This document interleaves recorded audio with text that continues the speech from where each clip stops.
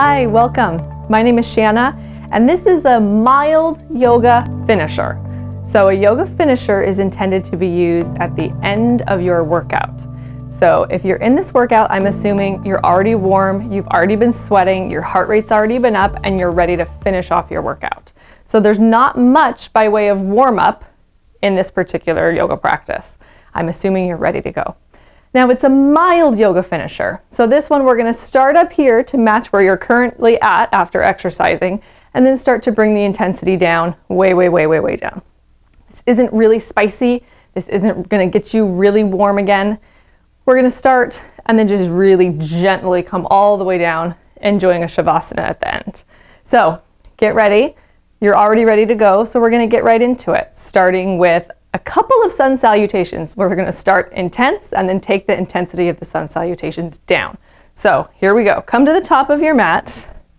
Feet are planted hip distance right underneath your hip. You're in one long straight line. Hands come down along your sides. We'll take one breath in, one cleansing exhale. One more time like that. Breath in and breath out. Inhale, send your arms up. Exhale, hands come down to heart, forward fold all the way down. Hands come to shins, make a number 7 flat back, breathe in. Exhale, plant your hands, step back to high plank. Immediately lower down, maybe only halfway to chaturanga, maybe all the way to your belly. On an inhale, come to upward facing dog or cobra. Press through the tops of your feet. Shoulder blades down your back. Exhale, hips up and back. Downward facing dog. Take a breath in. Breath out. Inhale, look to your hands. Exhale, walk or step or tiptoe to meet your hands. Breathe in, find that halfway lift. Breathe out, forward fold. Breathe in, roll up to standing. Let your arms float up to the top. Exhale. Hands to heart center, taking it down a notch. Inhale up. Exhale, bow all the way forward. Inhale, hands to shins, half lift. Exhale, plant your hands, step your left foot back, step your right foot back. You're in high plank. This time, lower all the way down to your belly. Keep those hands planted right underneath your shoulders. Untuck your toes. Inhale your chest up, cobra. Exhale, your forehead comes back down. Inhale, press back to a tabletop position. Tuck your toes, lift your hips. Exhale as you come to downward facing dog. Breath in and breath out. One more in and out. Inhale, look at your hands. Exhale, walk, step, tiptoe up to meet those hands. Breathe in, halfway lift. Breathe out, forward fold. Breathe in, roll up to standing. Your arms come all the way up. And exhale, hands to heart. One more time, taking it down a little further. Inhale up. Exhale, forward fold. Inhale, halfway lift. Exhale, plant your hands. Step your feet back to a high plank. Immediately drop your knees. Lower all the way down to your belly. Leave your hands planted under your shoulders. Untuck your toes. Inhale just the tiniest bit to a baby cobra. Just the top of your head and your chin and the tops of your shoulders start to lift. Exhale, send your forehead back down to the earth. Inhale, press back to tabletop. All the way to child's pose. So send your knees a little wide. Let your toes meet together. Drop your head all the way down into child's pose. We'll take a few breaths here. Last breath in. Cleansing exhale. Lift yourself up to a tabletop position. We'll move through a cat-cow. Drop your belly. Lift your chin, lift your tailbone up to the sky. Let your collarbones come open while your shoulder blades fall down your back into cow. Now exhale, moving the opposite direction. Your spine rounds towards the ceiling, your shoulder blades spread, your pubic bone and your forehead draw toward one another under your body into cat.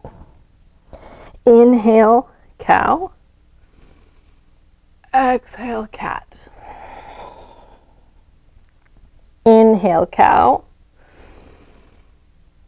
Exhale, cat. One more, breathe in, cow. And breathe out, cat. Come to a neutral spine. Tuck your toes, find downward facing dog. Lift your right leg up, three-legged dog. It can be gentle, you don't have to be intense here. Draw your right knee to your nose and set your right shin down on the earth.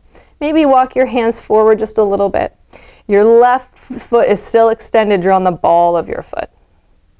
Start to open up your hips, stacking your left hip on top of your right. You can kickstand this right leg out a little bit, pressing into the big toe side of your left foot. Start to lift your left arm up, stacking left shoulder over right. You should have a nice straight line from your left fingertips down through both shoulders all the way down to the earth. Breath in and breath out. Lift your left leg up if you want to, no pressure. Nice and parallel to the earth. Hold here. Press through the top of your right foot on the ground. Find some balance there using that entire leg. If you want to take it a little further, you can bend your left leg, reach back with your left hand, grab your ankle, and kick your foot into your hand, further opening across the chest. Still keep your core and abs engaged. Don't totally flare out and lose that shape. Open back up if you chose that bind. Drop your left foot down to the ground. Drop your left hand down to the ground. Come all the way back into tabletop. Tuck your toes and come to downward facing dog. We'll do that same thing on the other side. Inhale, lift your left leg up. Draw your knee to your nose. Set your left shin down on the ground. Adjust your hands right underneath your shoulders. Left foot is back, right foot's back. You're on the ball of your right foot. Start to stack your right hip over your left. Big toe edge of your right foot's on the ground. Your right arm reaches up. Look at that right arm. Look at those right fingertips pointing up at the sky. Kickstand that left leg a little bit to give you the stability that you need. And when you're ready, if you want to try it, lift that right leg. Finding that shape parallel to the ground in one long line from the crown of your head all the way down to the tips of your toes. If you want to take that bind, bend your right leg back, grab with your right hand, and kick your right foot into your right hand. Press through the top of your left foot. Gently release that. And gently bring your right foot back down to the ground. Your right hand back down to the ground, finding a tabletop position. Now we're going to repeat that. It's going to be really similar, but we're going to have an ear on the mat. I'll walk you through it. No worries. Here's how we're going to do it. Start here in tabletop. Inhale, lift your right arm up to the sky just to open up for a moment here. And then exhale, snake that right hand under your left armpit. Set your right ear on the mat. So the back of your right arm from your fingertips all the way to your shoulders is pressing on the mat. Extend your left arm forward. Fingertips find the earth. You're going to need those fingertips. Now extend your left leg out behind you. You can stay just like this. Or you can try what we did a little bit earlier. You can start to open up your hips. Stack your left hip on your right. Lifting that left leg up. Press through your right shin. Press through the back of your right arm. Use those left fingertips. And listen, the furthest that you can do is roll onto your back over your right shoulder. So you don't have very far to go here. There's not much to risk. You're not going to hurt yourself. Hold here. If you want to take it a step further, you can start to lift your left fingertips up off the ground. And bring those left fingertips back down, maybe a little bit closer in front of your face. Set your left foot back down on the ground. Use those left fingertips in front of your face to lift up, coming back into a tabletop position. Now we'll do the other side. Left arm opens up to the sky first. Then it snakes underneath your right armpit. Press your left arm into the floor. Your right fingertips extend. Your right leg extends back. Then start to stack your right hip on top of your left, lifting up your right leg.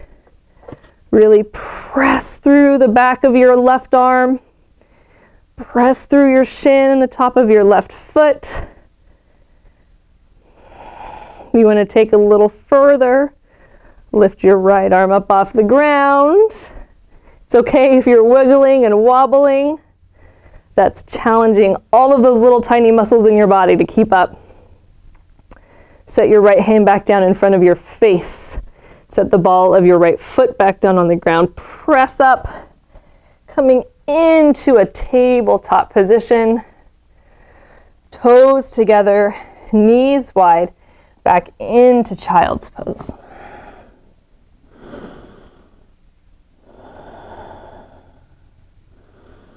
We'll slow things down a little bit more, moving into some still poses to get into our hips.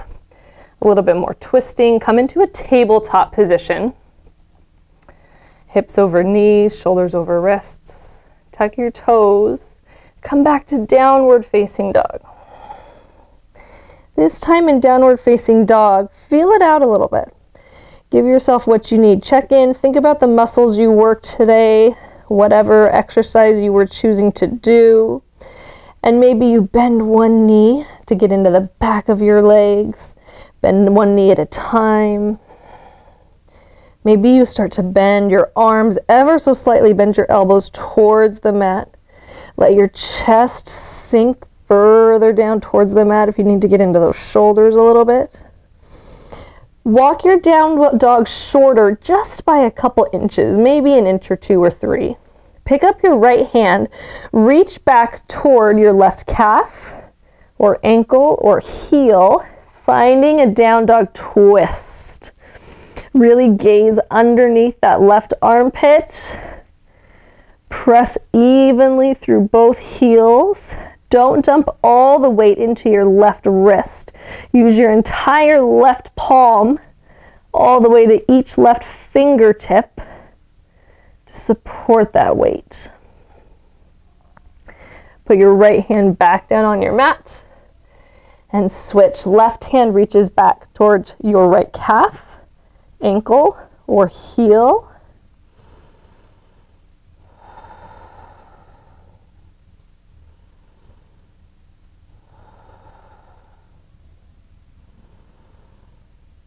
Release that left hand back down to the mat. Adjust your down dog, step back if you needed to shorten it to find that twist. Lift your right leg up, three-legged dog. Again, just gently, really briefly. Bend your knee, draw your right knee toward your right wrist. Set your right shin up somewhere between parallel to the top of your mat and at a 45-degree angle. We're moving into pigeon pose, and the books will tell you that to do pigeon perfectly, your right shin is parallel to the top of your mat. That's not accessible for most of us. I'm somewhere, I want to say, around 35 degrees, if we're going to get really technical. Send your weight back. I like to creep my back foot back a little bit. The important thing to remember as pigeon is that your weight is centered over your body. You're not falling off to the right side in this case. So if you just find yourself falling off towards the right side, pick your weight up a little bit, draw that right foot in, and you can either float, so you're not quite resting on the ground, or take a blanket or a pillow or a block or a book and shove it underneath your right glute to provide that support. So settle in here in pigeon. Your chest is lifted. This is proud pigeon. You can stay right here. Or you can come down to your forearms. Or you can come all the way down and place your forehead on your hands. We're going to stay here for several breaths to really get into that hip.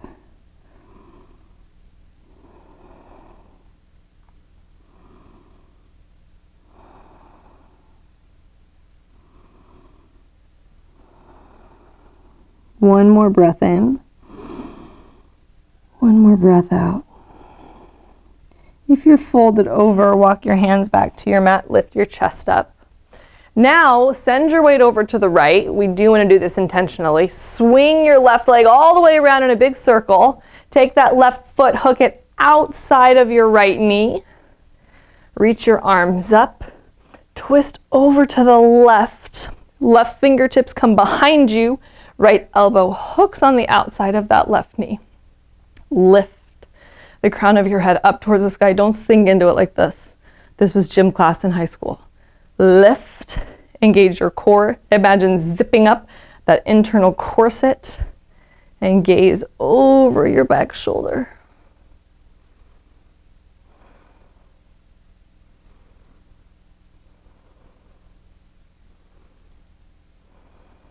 Last breath here.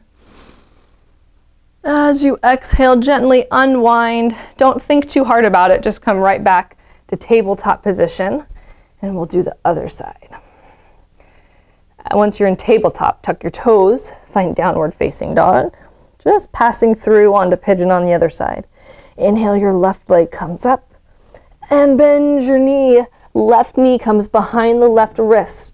Get that shin set up at an angle that feels good to you. Creepy crawl your right foot back. Get your weight centered over your body. If you need to tuck something underneath your glute, do that. Fingertips to the mat. You can stay lifted or start to lower down to the degree that you feel comfortable.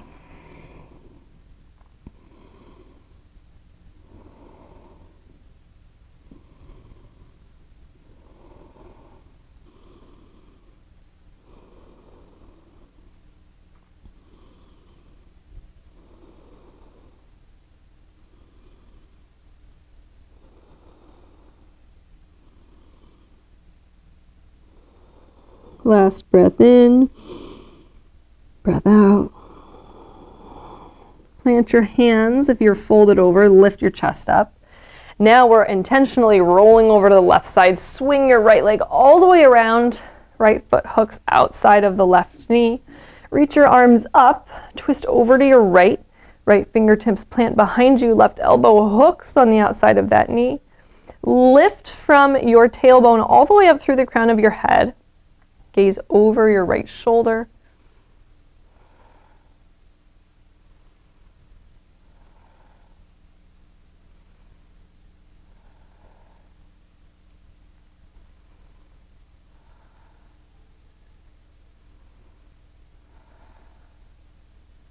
Last breath in. Exhale as you release that twist. Send your legs out in front of you. Come all the way down onto your back. We'll just move through a brief happy baby pose before we finish things off. So in happy baby, the soles of your feet point up towards the ceiling. Grab the backs of your thighs, insides of your knees, your feet, your big toes, you choose. Let gravity do its job, allowing your knees to come down alongside your rib cage towards your armpits. See if you can press every vertebrae in your back flat against the floor. One more breath in. Exhale, draw your knees into your chest. And extend your legs out into Shavasana. Your arms draw alongside your body, but not quite touching. Feet fall away from center. Rest here and breathe. Take this opportunity to find gratitude for everything that your body did for you today.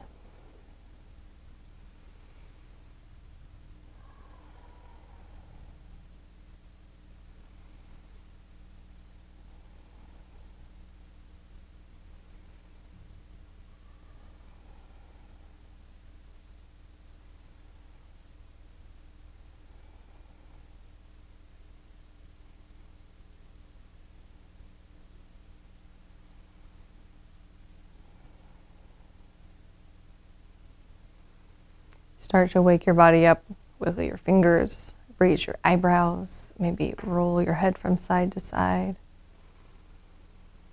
Gently press yourself all the way up to seated. Any comfortable seat is fine. Draw your hands to heart center. We'll take one last breath in together. And big cleansing exhale. The light in me honors and sees the light in you. Namaste.